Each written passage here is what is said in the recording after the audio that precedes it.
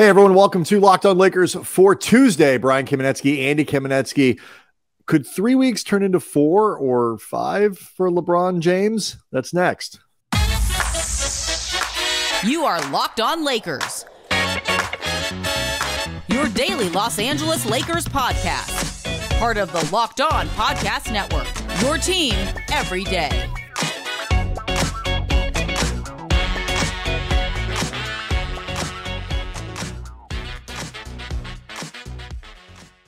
Thanks to everybody for making Locked On Lakers your first listen of every day, Monday through Friday, no matter how or where you get your podcast. It's always free. It's never going to be behind a paywall.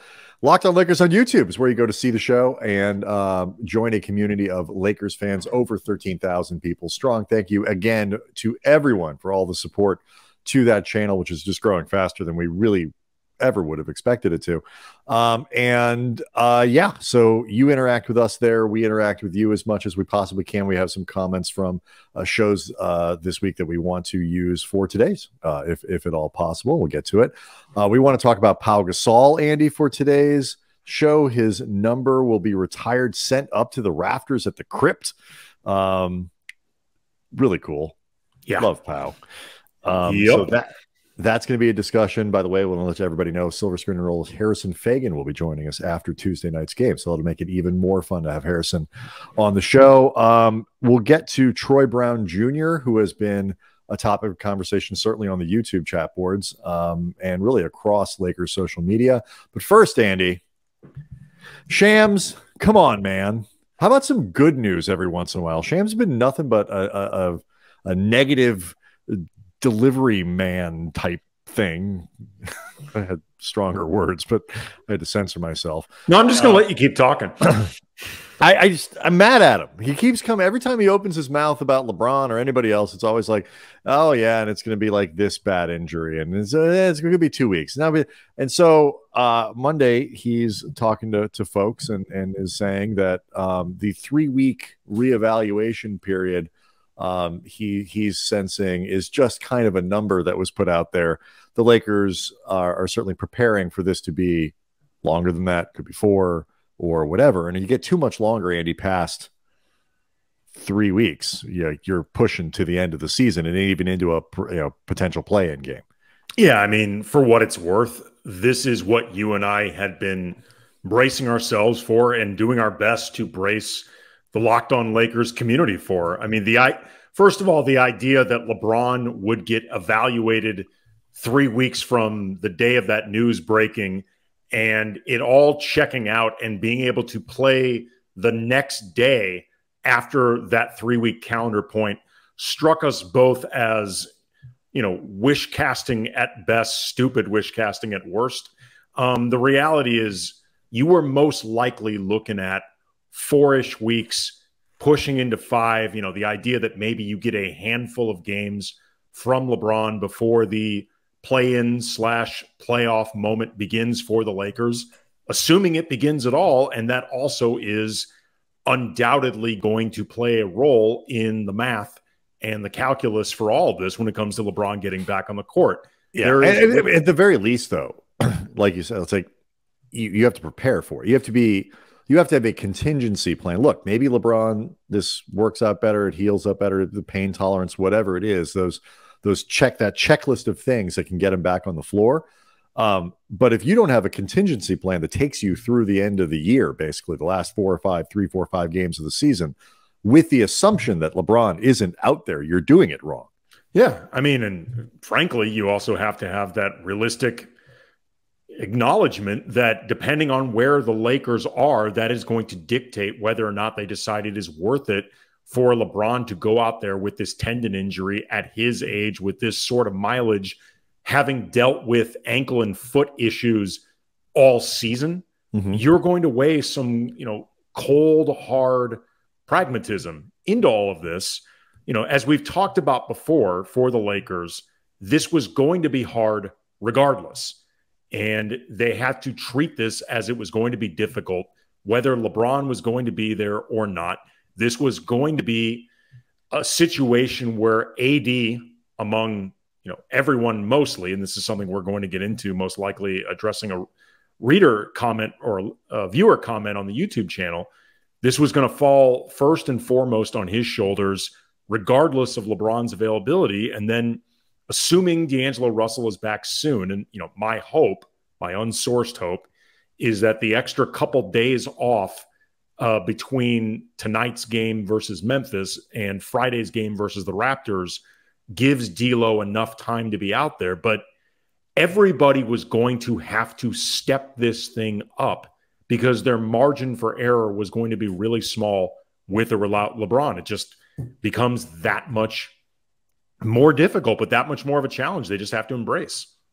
Yeah, I mean, and for people, there's still, I guess the hope is that D'Angelo Russell returns to the lineup soon. Darvin called him day to day on Sunday ahead of the Warriors game. He had been, he had scrimmaged with the Stay Ready group and all that kind of stuff. But if it's not Tuesday, you do get, again, more days off in between. They do have the extra day, and the hope is at least by Friday.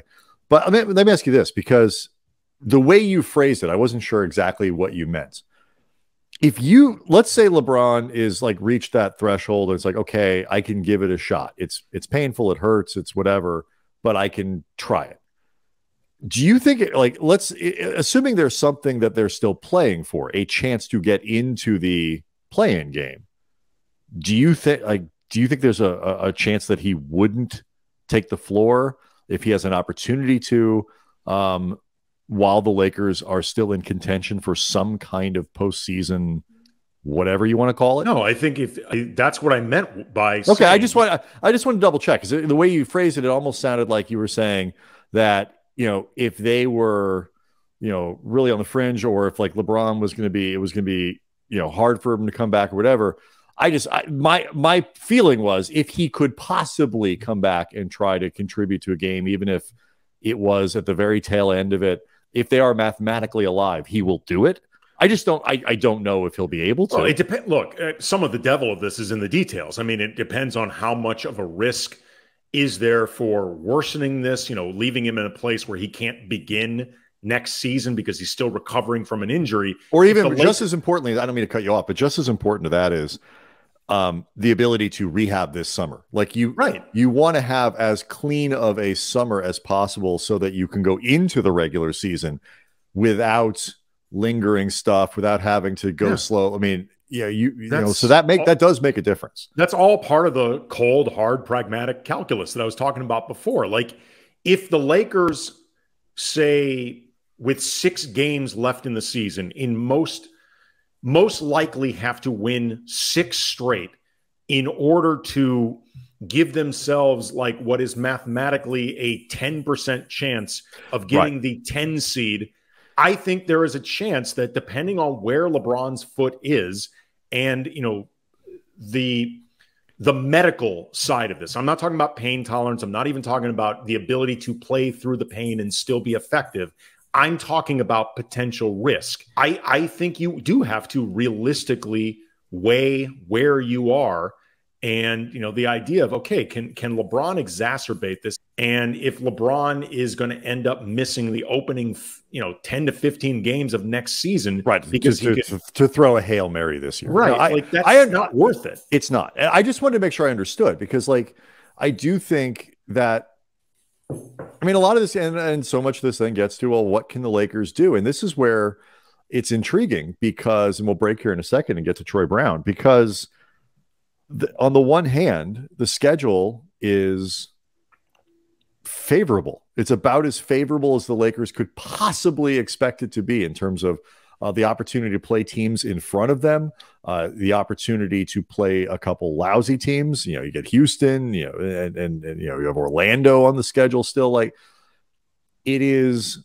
not us just, engaging in deep-seated homerism to sit here and talk about how the Lakers legitimately do have a chance to push this thing all the way through to the play-in, even, top 6, maybe not, but, top 10 somewhere, sure. Even if LeBron can't play until, the play-in portion of the playoffs begins. Like, it's not crazy. And part of the reason is because they are getting production out of people like Troy Brown. And that is somebody that we would like to spend a few minutes talking about. We'll do it next. Locked on Lakers is brought to you by Built Bar. If you want an awesome tasting treat, but you don't want to deal with the fat and the calories, then you got to try Built Bar.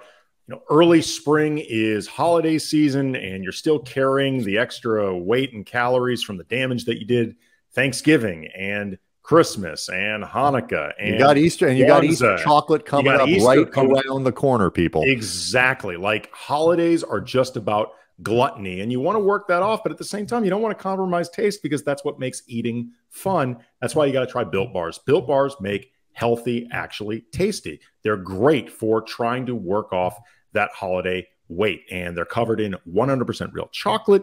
Great flavors like churro, peanut butter brownie, coconut almond. They taste deceptively like a candy bar, but only 130 calories, only 4 grams of sugar, but 17 grams of protein. That's how you get yoked, and you don't have to wait around for a box. You can still use Built.com as an option. Works great if you want to order, have them sent to you, but you can just be proactive. Go to your local Walmart, go to the pharmacy section, go to a Sam's Club.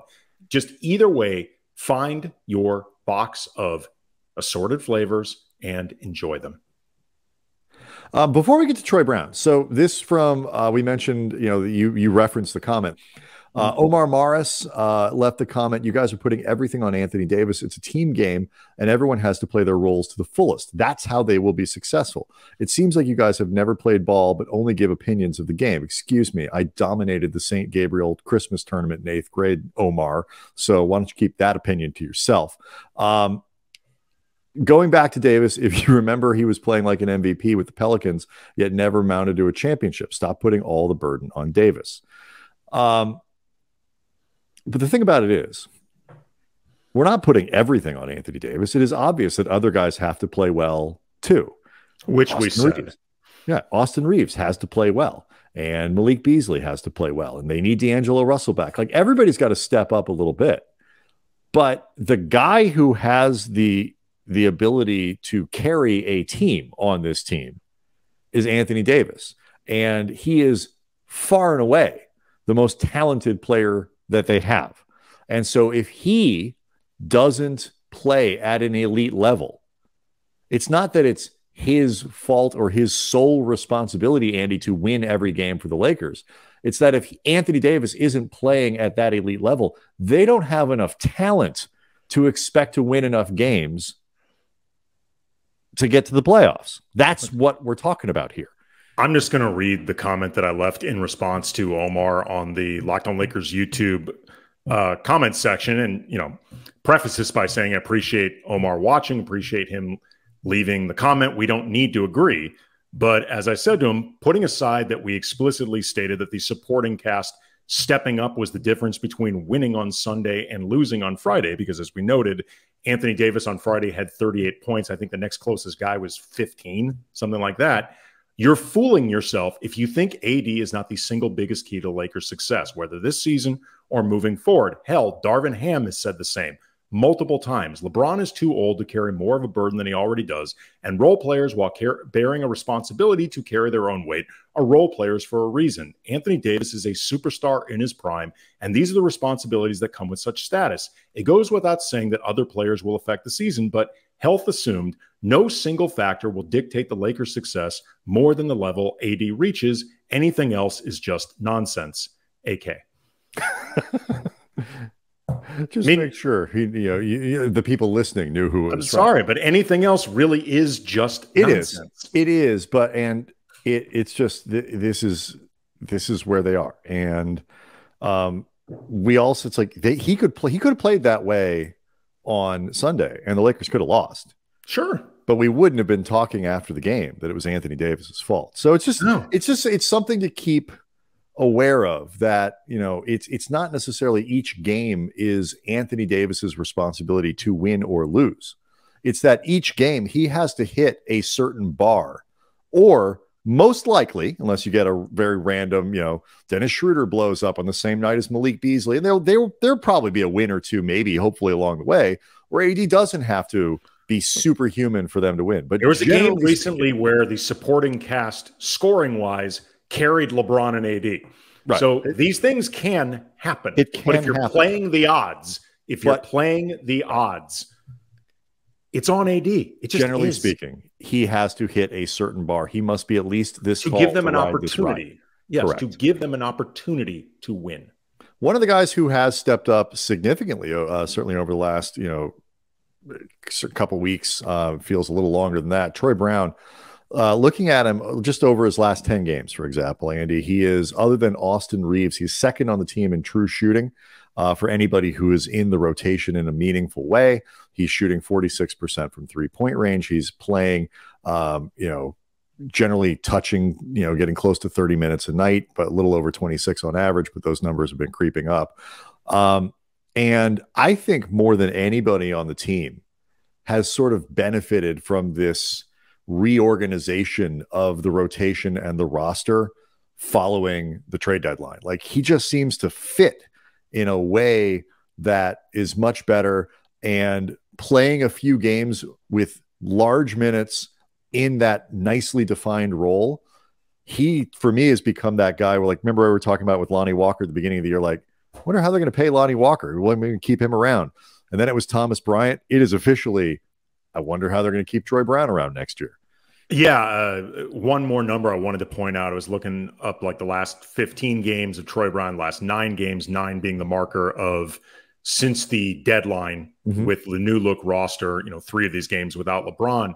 He's been hitting 40-ish%, whether you're talking about 15 games, 9 games, not just on threes, but above the break threes.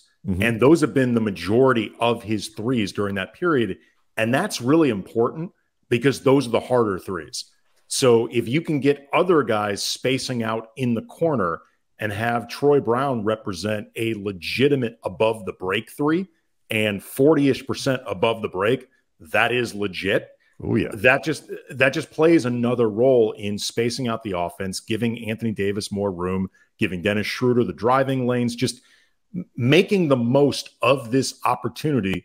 Certainly without LeBron for a while, but we don't know when D'Angelo Russell is going to be back. Their playmaking is going to be suffering during this period. Like we talked about during Tuesday's show or Monday's show, there really is only so many adjustments that Darvin Ham can make without LeBron and without D'Angelo Russell, like significant adjustments offensively. Maybe defensively you can try to do certain things, but offensively there's only so much you can do without your 2 best floor general, playmaker, ball handlers. Like, there are limits. So Troy Brown hitting not just his shots, but these type of shots, it's really important. You also, though, it's interesting, you mentioned the idea of being able to pay Troy this offseason. And for people who don't know, the Lakers are only going to be able to pay Troy Brown a 120% raise coming off a veterans minimum deal, a 1-year deal that's a little bit under $2 million. I double checked, or they can give him one of their exceptions, right? But I'm talking about with their bird rights. But I'm glad you pointed that out. Just specifically with bird rights, that comes out to a little over $4 million. I think Troy is playing at a level that is worth more than $4 million around the NBA, particularly as a young player who could potentially grow into a role. We'll see what ends up happening, but one of the things I thought was interesting just with Troy and just larger picture, it really, I think, reinforces the importance of the options that Rob Pelinka created at the deadline. Rob Pelinka this year did about as well as you could realistically expect with your veterans minimums. Like Thomas Bryant, ultimately his role was going to go down and he wanted more of an opportunity, but he certainly played well. Schroeder has outplayed his contract. Troy Brown has outplayed his contract.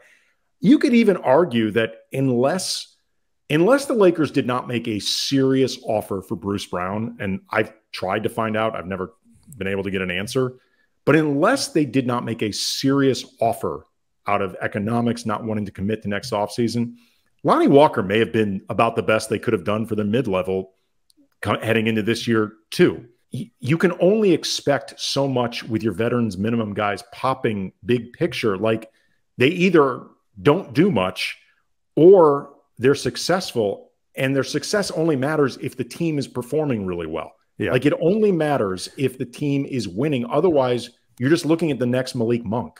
Well, I think, if you want to kind of look at this, like, if he finishes the season up around 37, 38, percent, and he finishes the last, 15 games, playing 27, 28 minutes a night, which he probably will, even when D'Angelo's back. Like, I don't think that's necessarily going to impact Brown's minutes. I mean, it moves guys around it. He has certain positionality other guys don't have. Right. I mean, it could a little bit. I mean, you would put a guy back in the lineup, it makes a difference. But broadly speaking, he's in that 25 to 30 minute role.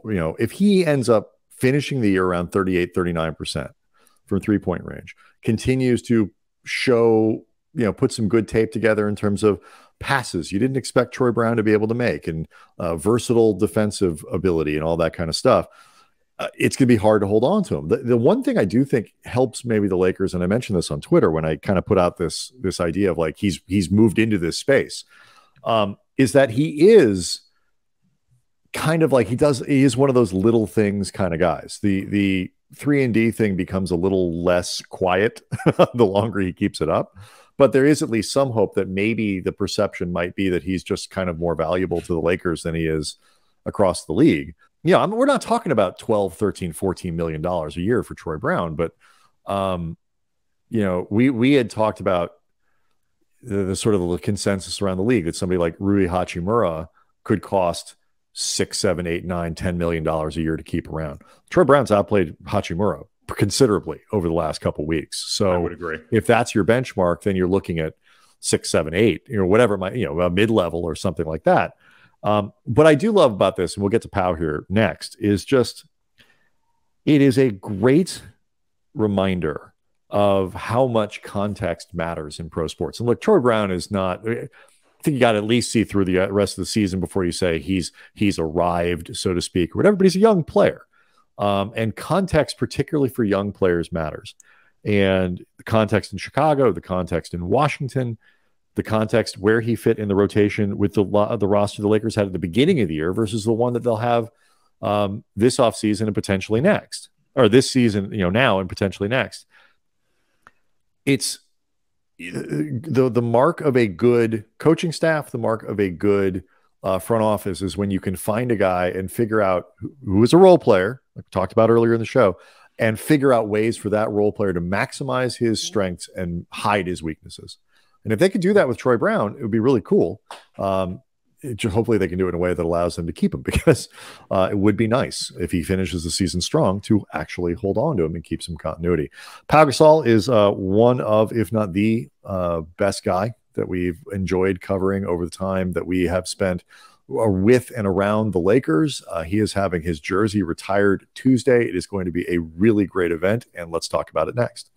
Locked On Lakers is brought to you by FanDuel. We are in the home stretch of the NBA season, and now is the perfect time to download FanDuel, America's #1 sportsbook. New customers get a no-sweat first bet up to $1,000. That is a grand bonus bets back, even if your first bet doesn't win. Just download the FanDuel Sportsbook app. It's safe, secure, really easy to use, and you can bet on everything from the money line to point scores or threes drained, or you can get a little saucy with an exclusive bet like the 2x3, 2 3-pointers scored in the first 3 minutes. Plus, FanDuel even lets you combine your bets for a chance at a bigger payout with a same-game parlay. So don't miss the chance to get your first no-sweat first bet up to $1,000 in bonus bets when you go to FanDuel.com/lockedon. That's FanDuel.com/lockedon to learn more. Make every moment more with FanDuel, an official sports betting partner of the NBA.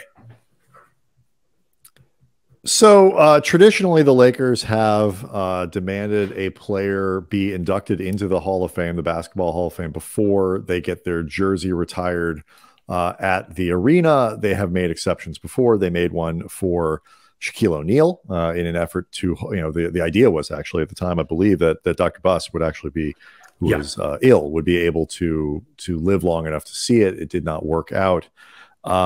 Thank God they made the exception with Kobe. Yeah. Pau Gasol, who was an undeniable lock to get into the Hall of Fame this year, which he will do. The Lakers went ahead and accelerated the clock there, so his jersey will get retired tonight. This is one of my favorite kind of moments for the Lakers, because the quality of play, the quality of person, the what he represents about the quality of that era and the role he played in it.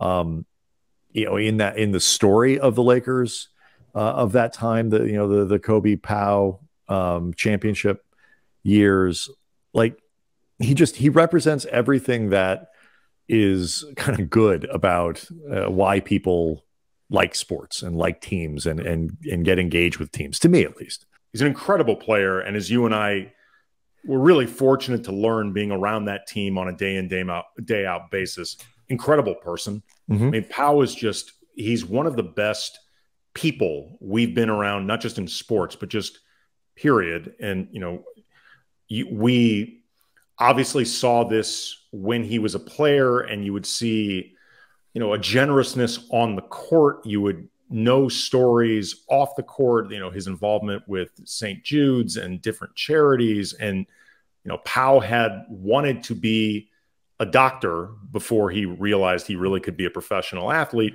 not just because tallest Pau was surgeon ever. Yeah. And, it's not just because he's incredibly smart. I mean, he's one of the smartest people you will ever be around. Again, not athletes, people. But it's because Pau has an instinct to always help people. And we've seen this, in the most tragic of circumstances after Kobe's death, and the way Pau has taken it upon himself to help shepherd Vanessa Bryant and, the other three daughters through this tragedy. I mean, may we all have friends as great as Pau Gasol, because, I mean, this was something that he did not need to do at this level. And, he had no obligation to do anything quite like this, but it's become really clear he considers this something that is his responsibility, and I think also his joy to do. Yeah. And this is one of the things that I think is highlight. Like, Pau Gasol is not being inducted into the Hall of Fame. He's not has not having his jersey retired because of anything I'm about to say. But it is a unique burden that he really does in so many ways represent sort of and help carry Kobe's memory. It is a strange thing that I don't think he is upset to do. These are, the family, Kobe, all these things were monumentally impactful for him and family to him. But you understand what I'm saying? It's like, it's a strange place where, like, he now represents not just Pau and like his accomplishments on the court, I think, to a lot of people, but he's this connection, I think, with the Lakers to Kobe. I think he's a connection. Strange is not the word I would use. I would use unique. I don't think it's strange. Strange implies an awkwardness or something about it that isn't fitting. Or it's not that it's not fitting. I just think with a different person, I think it could be uncomfortable. I think it could be an unfair thing to kind of put on somebody or attach to someone. Obviously, nobody would have ever asked for anything like this. But it's one of those things that when I think about Pau and why he is so significant to the organization, it's now this one more thing that is part of the conversation. Like Dave McMenamin had a great story that was out on ESPN this week talking about, tonight and Pau's connection still to the organization, his connection to the Bryants and all of that. It drives home to me that this aspect of his post-career is it's hard to describe what that is because of what Kobe is to this city. And you don't want to make Pau's night about Kobe. And you don't want to but I feel like he understands, and I hope I'm conveying this in a way that other people understand. I feel like he understands why that's important to people and why he is still part of that. And I feel like he's embraced that, where other people might be more resistant because they feel like, I am my own person here. I accomplished all of those things as well. I don't want attention, shine, whatever the right word is, removed. That's just not him. So much about the Pau Kobe relationship and on the court, off the court was perfect in so many ways. And I guess I feel like this tragic aspect of it is also perfect if somebody has to kind of carry it that way. Yeah, I mean, the reason I don't think it is a burden for Pau, beyond the fact that he's just an inherently unselfish person, is because I think he considers it an honor. You know, it's interesting too. Like, I noticed this symmetry of how, you know, Pau's jersey is going to go next to Kobe's jerseys because just that's the order. Kobe's were the last retired. Pau's is next. But 16 is this exact halfway point between 8 and 24. And I think it's actually really cool that, it is cool that, you know, he's in so many ways like this connection to Kobe. And, you know, he was what helped in a lot of ways the second era of Kobe's career, the 24 era, get bridged so beautifully. But when you talked about, you know, Pau being a part of Kobe's memory and keeping that memory alive, I was thinking about, you know, their partnership. And we've talked many times before about how Kobe and Pau were just so perfectly matched for each other. But I think Pau also brought out a side of Kobe that mattered as a teammate. Like, I think Pau was the first teammate Kobe ever had that made him really realize the importance of reaching teammates as people. Like, he was starting to move a little bit in that direction because we were around the Kobe Shaq team a little bit, not enough that it really mattered, but enough that you could at least get an idea of the vibe. But we were certainly around basically everything post Shaq. And Kobe was moving a little bit in that direction, but I think he started to recognize like the need to show more of his own humanity in the process if he was going to be a successful leader. And, you know, Kobe would still drive guys. He could be relentless. He could frankly be mean at times. And often mean to Pau. Yeah. And look, Kobe was the first to admit, I'm not for everyone. Like, playing with me is not for everyone. He was the first to admit his competitiveness was not necessarily healthy for himself, much less those around him. But I think in a lot of ways, being teamed up with Pau, like as a player and as a person, underscored that importance of bringing out more of the humanity in himself. Because like, when you see humanity at such a high level of Pau's and you see how people around him respond, you know, he had elements, I think, of that with Lamar Odom, who another just incredibly good person and an exceptional teammate, just great soul. But like, Lamar didn't have the same level of accomplishment as Pau. Like, there was not the same level of importance with Lamar as there was with Pau. And I think it makes you see a lot of things differently. And even for somebody like Kobe, when you're around somebody like Pau, for as much as the way people talk about Kobe changing Pau, and he absolutely did. I think Pau changed Kobe too. Yeah, it's I'm sure we'll talk a lot with Harrison, you know, about Pau and the ceremony tonight and all those things, you know, for Wednesday's show. But you know, this conversation is an example of just how difficult it is now to talk about Pau, certainly his NBA career, you know, his international career, all that stuff is different.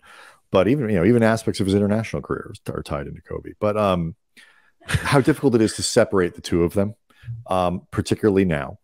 But it is worth just a quick reminder as we go here, just about how stunningly good a basketball player Pau was. Like, you know, the clips, just, you know, the mixtapes you can go find of Pau, you know, with the Lakers when he was really in his prime, you know, whipping passes behind his head on the break. Like, that's my favorite one. I think most fans know what that one is. And like, but just so skillful at a time when that bridge between sort of the old school big man and today's sort of Nikola Jokic kind of, like, Pau was in a lot of ways, you know, the thread between those things.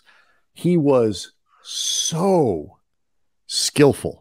And and footwork, both hands, this, that, whatever, great passer. That it's just, you know, he is not in the Hall of Fame as a sidekick. He is in the Hall of Fame because he is truly one of the greatest players this game has ever seen. Yeah. I mean, his basketball IQ was up there with Kobe's. And that says something because Kobe is as smart a basketball player as I've ever seen. A couple of Mensahs right there. You remember, I mean, the first game they played together, remember, was on the road against the then New Jersey Nets. You would have thought they'd been together for 5 years. Yeah. 5 minutes into their time together. Everybody was like, oh, wow, what a trick. Because people forget, too. Like, oh, Kobe forced. No, the Lakers were in first place when in the Western Conference. Andrew Bynum just got hurt, and everybody was like, oh, my God, what are we going to do? And all of a sudden, like, oh. But, like, you were like, this should work pretty well. Like, this wasn't one of those deals where everybody's like, I don't know. He's a star, but I'm not sure this is going to work and this and that. Like, but everybody's like, wow, what a move. This could be really good. And it took like 5 minutes. We're like, I think we underestimated what this could be. Holy. Anyway, more cursing. We'll wrap it there. I couldn't think of a non-curse word when I was talking about Shams at the beginning of the show. Couldn't think of a non-curse word now. So anyway, more to come on Pau after Tuesday's game. Again, we'll be back here with Harrison to talk about hopefully a sneaky Lakers win. And certainly what will be a great night for everybody. May not have to be that sneaky. Memphis isn't going to have Ja Morant. They're not going to have Brandon Clarke. They may not have Steven Adams. It may not actually be that sneaky. True. Just be bold about it, Lakers. All right, we'll see everybody Wednesday.